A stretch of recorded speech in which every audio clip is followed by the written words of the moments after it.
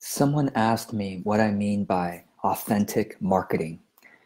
And I thought that was a good question because even though I talk about authentic marketing all the time, I've never done a video to define what I believe authentic marketing is. So before I go on, I would actually love for you to tell me, what does authentic marketing mean to you? Um, In fact, you can even pause this video if you want and comment below before you continue watching because you'll be biased by my answers. But yeah, let me know what you think authentic marketing means. Where have you seen marketing be authentic? And where have you seen it not be authentic? I'm really interested to know your examples. Now, if you do share examples, try to, if you are praising somebody for their authentic marketing, absolutely tag them, put their website link or whatever you like. If you're criticizing somebody for authentic marketing, don't mention their name. Just say that you've seen somebody who has done this or that. So talk about the behaviors rather than about the person. Okay, so I look forward to your responses below. So here's how I would define authentic marketing right now. Essentially, it is about making sure that your marketing is aligned with the reality of the product or the service. Now, that sounds so obvious, but it's not in the actual experience of most of us have as consumers. When was the last time you bought somebody's, well, this is true in the coaching world a lot, okay? In my world, you buy especially an expensive coaching program that promises you the moon and the stars. You're going to make a six-figure income. You're going to, by buying this, you're going to make a six-figure income. You're going to have all the support. And then you buy into it and the support isn't really there. And then after a year of being in the program, you don't have a six-figure, seven-figure income yet. Like they promise so strongly that it's so easy, or just by following their program, step by step, you'll have a six-figure step.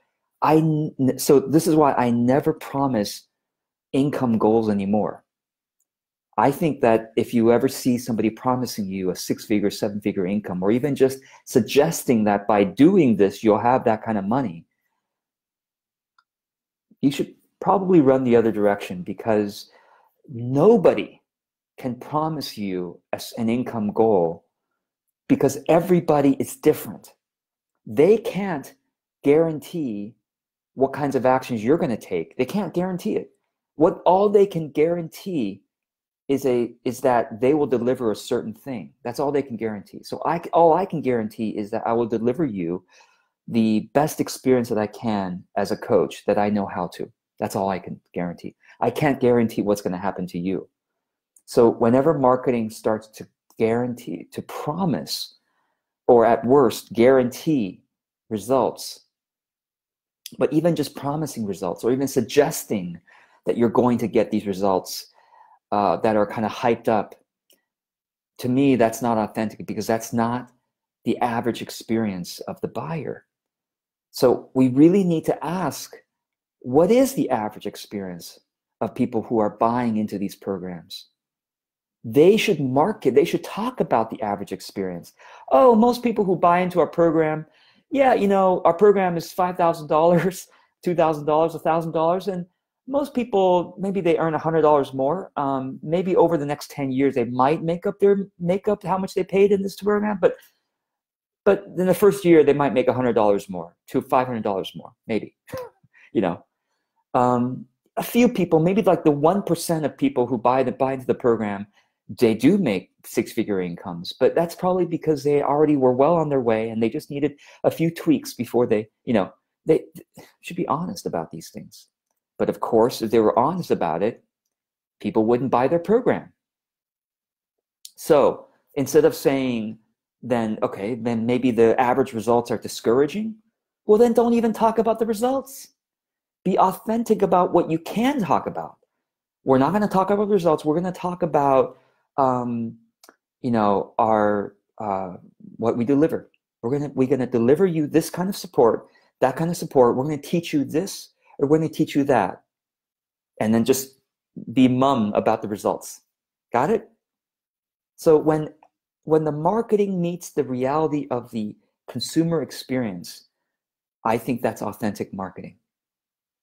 And that's surprisingly rare because it is the easiest thing in the world for marketers to use hype because hype works. I can promise you moon and stars and get you to buy, guaranteed, almost, right? Because you believe me, and if I don't deliver the moon and stars, you believe me a little bit less and a little bit less and a little bit less until you no longer believe me. But that's the problem, is that marketers are just burning and churning through audiences because audiences generally believe marketing when they first see it, especially if it's well designed, especially if it's well written. They just like, oh, well, why shouldn't I believe this? Unless they've been burned before. But a lot of people haven't been burned yet.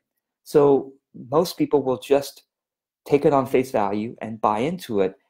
And they get burned a little bit every time until they have no more money. And then they come to me. It's like once they have no more money, they come to me and says, George, I shouldn't have spent the $80,000 here and there. I should have spent, $1,000 on you, right? So but that's the reality, is that people have to be burned before they learn. And the marketers are making money hand over fist by burning people. Now, which I did a little bit of that in the past. I gave a lot of my money away that I did make, but in that darker way. But I couldn't do it anymore. I burned myself out by burning through audiences using hype, even though it made a lot of money. So and it didn't set me up for life in any way. I mean, it gave me maybe a year's of buffer, and then I gave away a lot of the money. But I couldn't do it. It wasn't a sustainable livelihood, right? So the only thing that's really sustainable is to be ourselves, to be authentic. So that's the second definition of authentic marketing, is not pretending to be somebody else. I think it's really easy when we see other successful people in our industry, we feel like, well, if they're successful and they're doing that, then therefore I need to act like them. I need to write like them. I need to look like them, because whatever they're doing is working for them. So it should work for me too. Well, in some ways, yes, if you act like them, you might trigger some impulse buying purchases. You might trigger some people to want to buy from you, but how long can you keep it up trying to be like somebody else? It's exhausting, frankly. And it's a recipe for burnout. And what's happening also is you are going farther and farther away from, your unique genius, how you can really express what nobody else can express in the world, because you have had a different combination of life experiences than everybody else. And when you are willing and able to, and this takes practice, to express yourself as you are, tell the stories that are true for you, be the way that you like to be with a friend who loves you. Okay, think about this.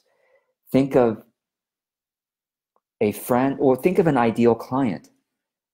Who is an ideal client? An ideal client is somebody who loves you as you are, who just gets so much from you without you having to pretend. That's an ideal client. You could be yourself with them, and they find you brilliant. They find you amazing. You're like, wow, I'm just being myself. And that's the definition of an ideal client. And there's lots of them out there for you. Not everybody's going to be an ideal client, obviously, because not everybody will like you as you are.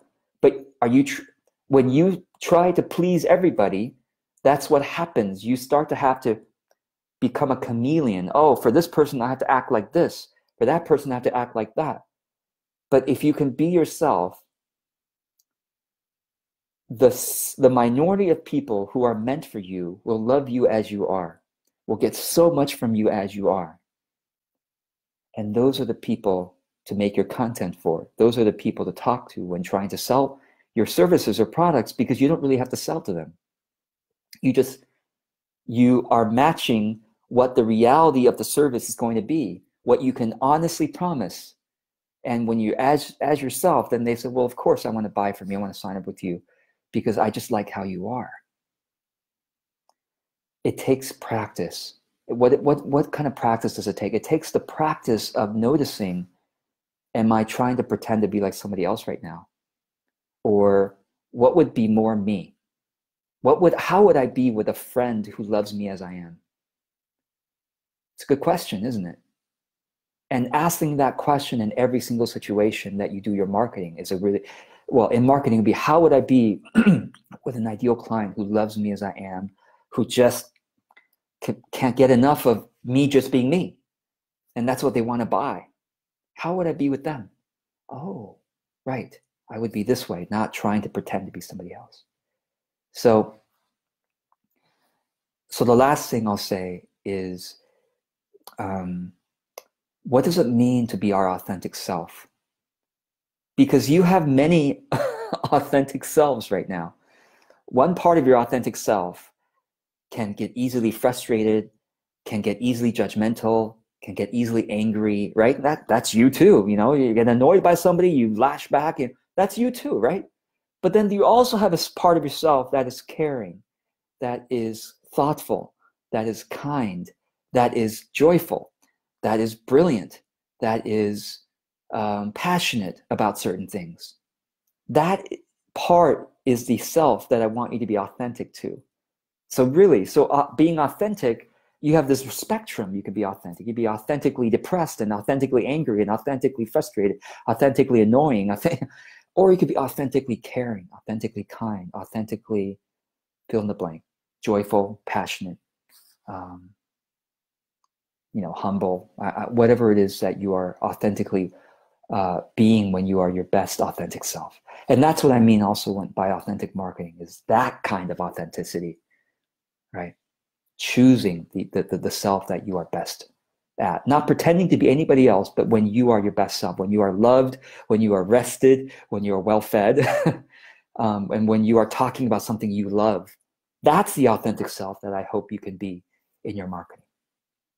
So I hope this is helpful. I know a bit of a longer definition of authentic marketing, but hopefully it gives you some of that nuance that helps you to be more of yourself, your best self in your marketing and in your potential client conversations.